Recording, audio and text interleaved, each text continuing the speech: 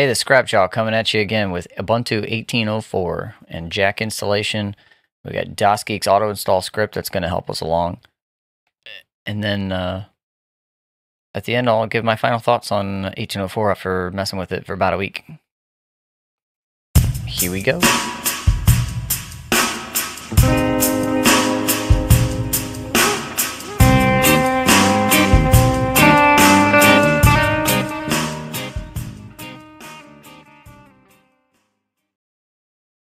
Here we are on Ubuntu 18.04.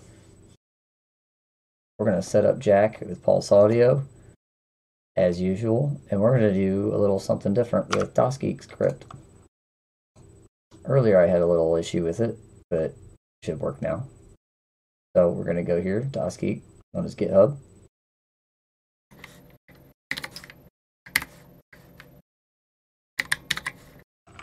We're going to just clone.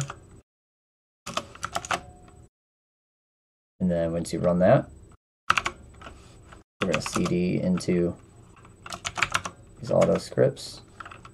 Then we're going to run, actually you're going to chmod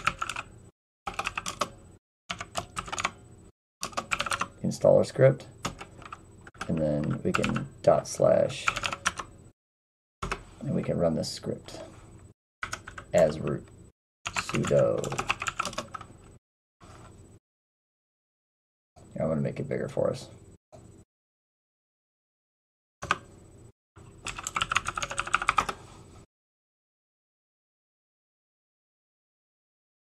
And this is going to update, and we can select all things we install. Install Telegram. You can install all kinds of cool stuff. A lot of this is just his personal whatnot. OBS Studio we already have in. We can do Kdenlive in there. Steam. But what we're interested in is all at the bottom. KXstudio Jack setup. And this is going to roll along and do some install stuff. All hands free. And he's done some work on this script. It's pretty nice.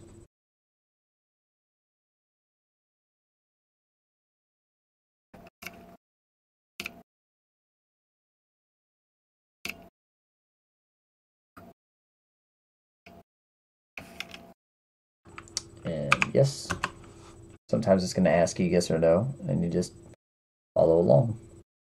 And what this script is going to do is it's going to install the basics things that we need to do this particular Jack setup. Get some coffee.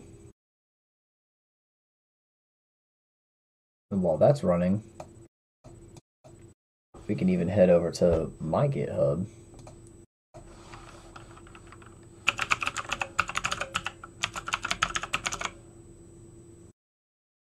Oh, he even pulled his Jack starter.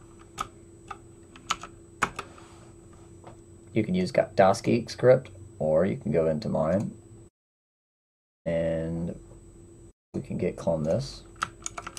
I'm going to git clone mine, because now we're ready to do this. So, okay, so we can go back out to our home directory. And then after that, we can do, let's find out what it downloaded. So Jack setup, we can see, is over here. We can see that. This is also something that this script will pull in.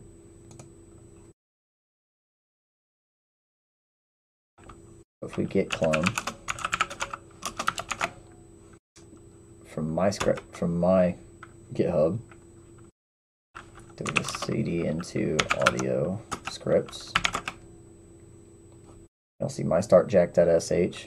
What I'm going to do is, again, any scripts that you download, you always have to chmod. You have to specifically give them permissions to be executable.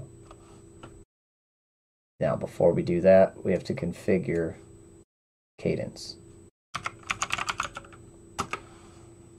Don't forget to do this, because Cadence is going to tell you that you need to relog in. So I'm going to do that real quick, and then be right back.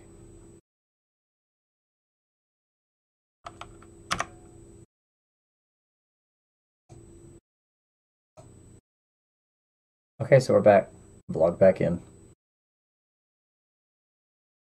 Now we go back to Cadence.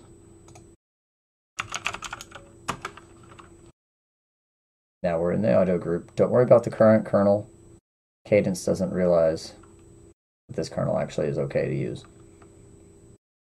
So we're going to go to configure, real-time priority, set to 90, server sync, go to our driver, ALSA, interface, select your USB audio device if that's what you're wishing to use, which I recommend using a USB audio device. Set your input channels to 0, that way it will automatically pull up what there is. So you need your input device to be and your output device to be the same as the interface that you're using. Sample rate, know your sample rate.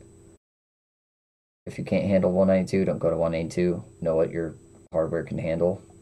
I will set up my defaults the way I use them. Go to 128. I'm going to do 5 periods per buffer because I know my hardware. Soft mode. And we're going to go from there. Okay. Actually, here's a tip. Go to Tools, pull up your logs. That way we can see what happens when we start Jack. All right. So, pull up our terminal. chmod a+x start Jack sh. That's 1. And we're going to pull that up real quick.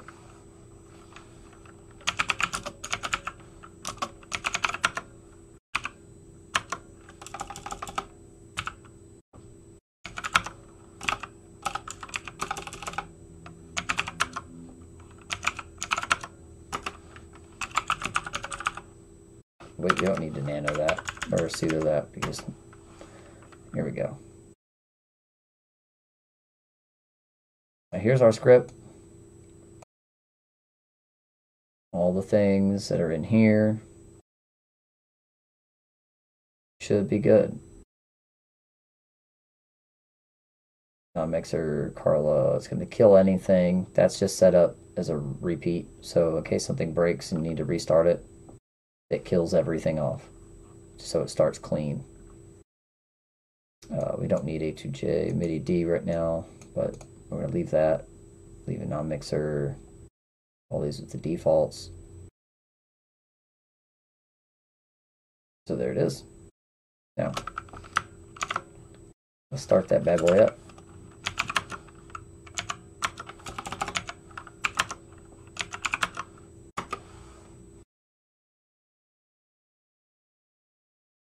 Look over here.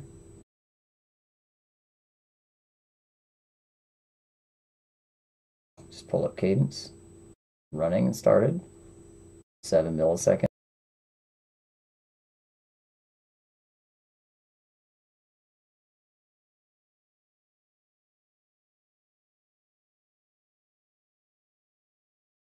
Cadence is up.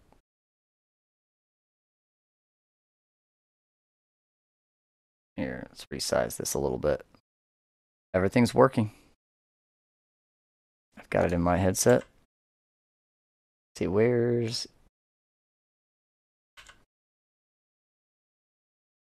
All right, now you can't hear me through here yet, but we're going to fix that. Get over to OBS. Still have webcam. Mute.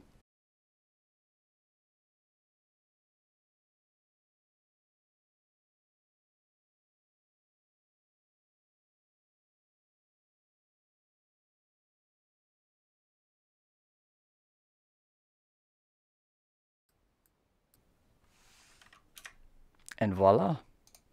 Now you have beautiful audio.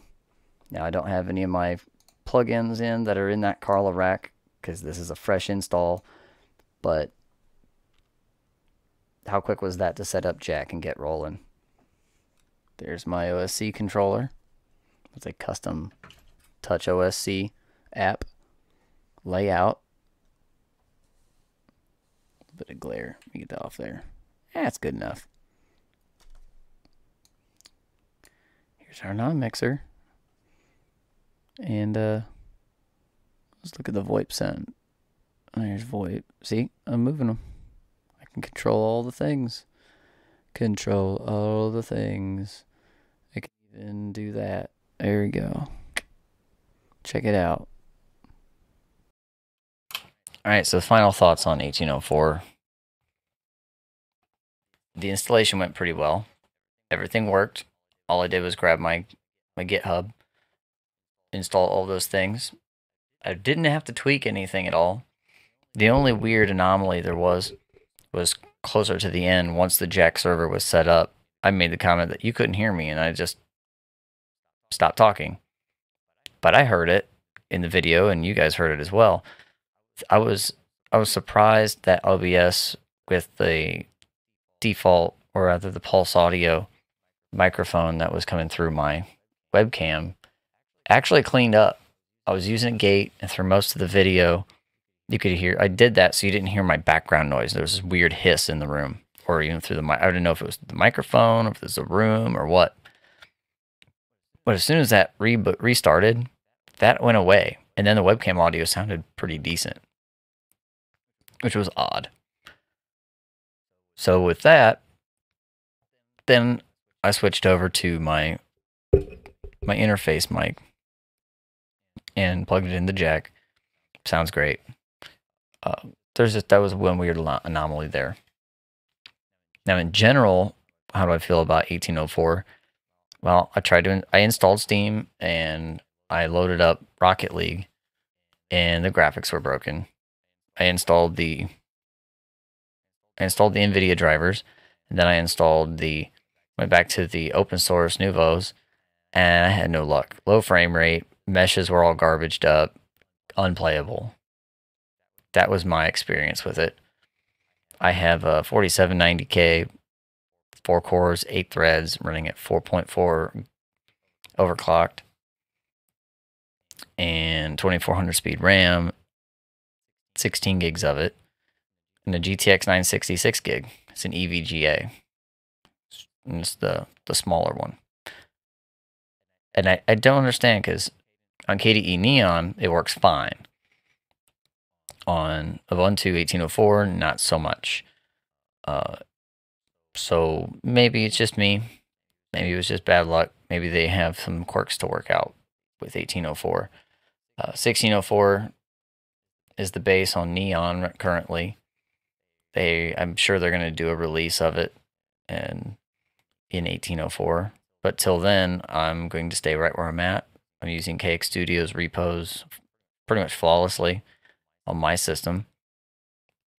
And until KXstudio updates to officially support 1804, then I'm going to stick around there. My other complaint is the way that GNOME handles your window placement. It's not a nice workstation DE. So on Neon, wherever I set my windows, they stay. I can log out and log back in. I can shut down, come back in, and everything goes right where I put it. And I can do some advanced stuff with that also, depending on how deep I want to go with it. But for right now, like, the default is really nice. All my audio stuff shows up on one desktop when it boots. Everything else stays on other desktops. Ubuntu 1804 does not do that with the current way that GNOME is set up. There's probably an extension for that, but I don't know why I should have to install an extension for something like that. So that's all. That's thoughts and other things and ramblings and whatnot. And have fun. And we'll see you next time.